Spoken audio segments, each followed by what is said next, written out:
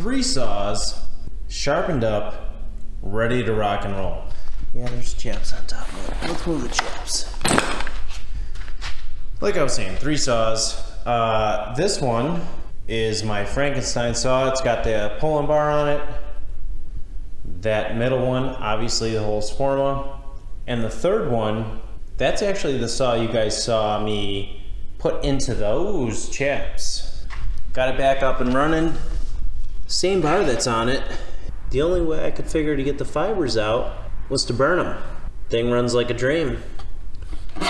So I got a job tomorrow. I'm taking all these 3 saws to them.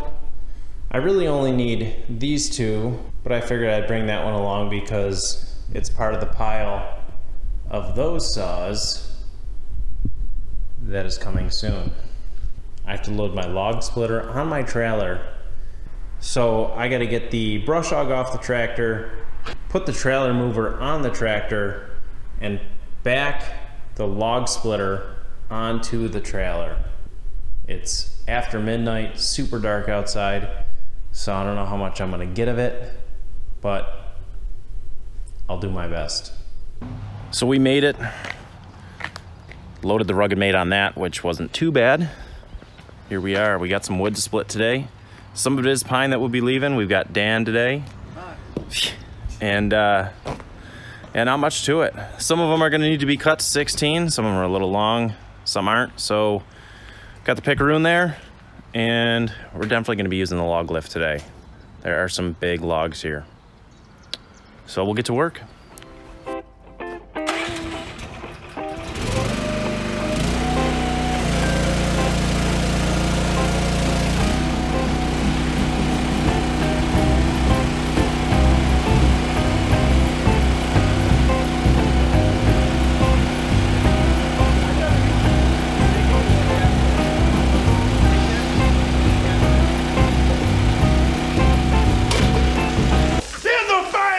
In the face!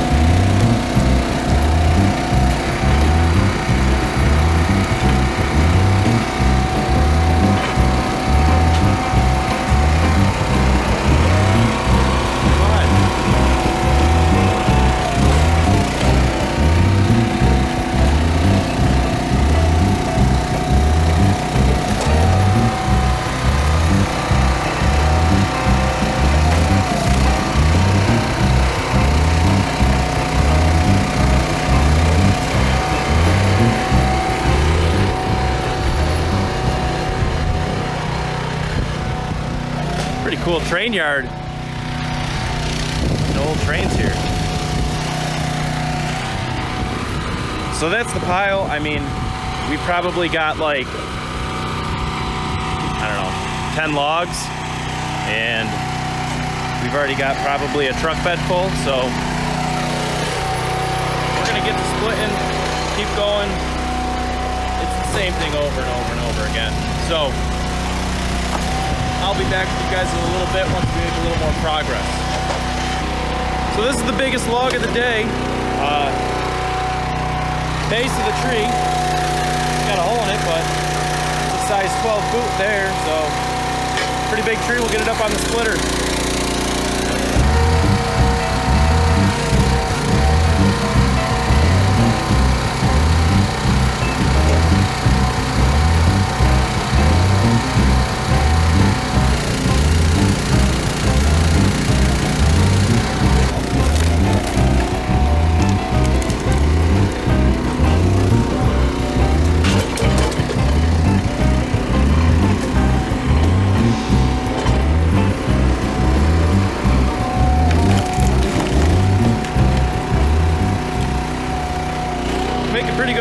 We got a lot of the big pieces done already. We got quite a pile here.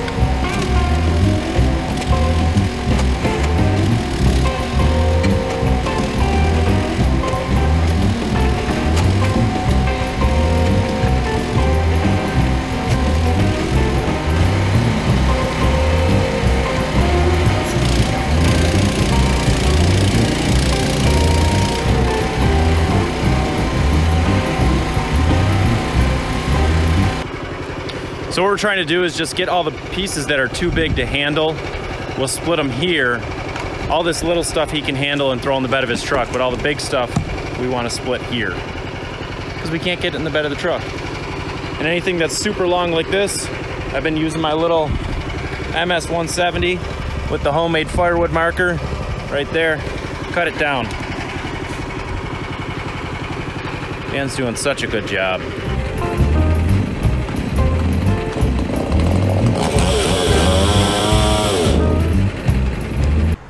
It ain't got no gas in it.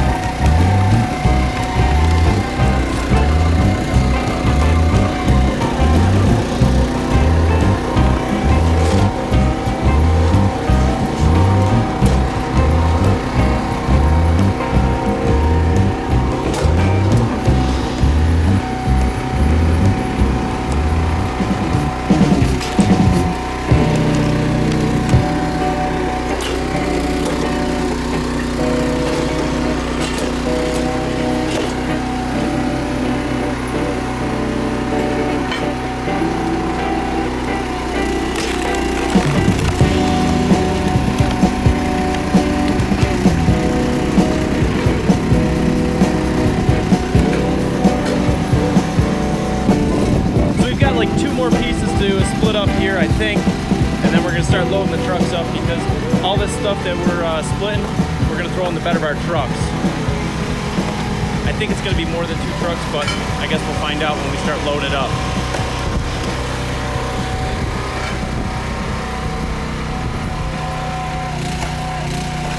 So we got my truck loaded up. We're about to start loading Dan's truck up, and we put a little bit of a dent in the pile, but there's still a ton of wood here. Fortunately, Dan will be able to take more than I can take because he doesn't have the transfer tank in the toolbox. So this will all go to my house. I'll put it into IBC totes when I get there, and Dan sells firewood, so he just sells it out of bins at his house.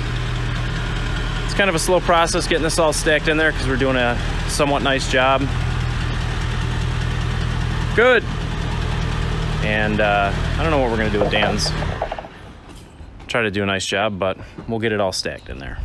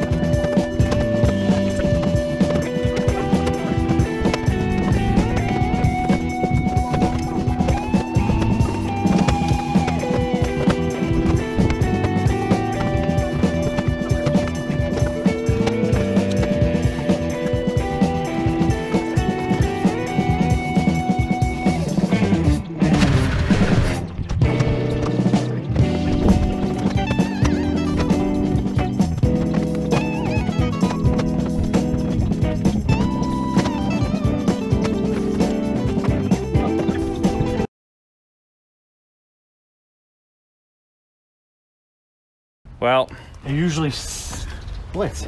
Well, that's not good, buddy. I think we snapped the spring. Look at his spring pack. All off kilter. He says that's normal. I say that's not.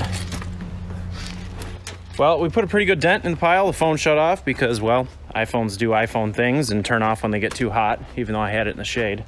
Got both trucks full and just a little bit of leftover. So Dan will have to make a second trip. Now we gotta try to load up the splitter, which is gonna be a bear, because I did it last night with the tractor, and obviously tractors make things easy. 2 of us, hopefully we can push it on there. So it's time to load the splitter onto the trailer. Got the ramps out. Enjoy watching us struggle. The problem is there's nothing really to grab onto in the back here.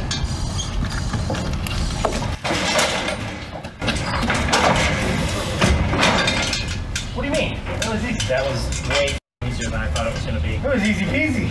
I do want to... We're going to pull this off. I want to move it forward so those legs are on that cross member. So that was way easier than I thought it was going to be. So that's always good. Gimme.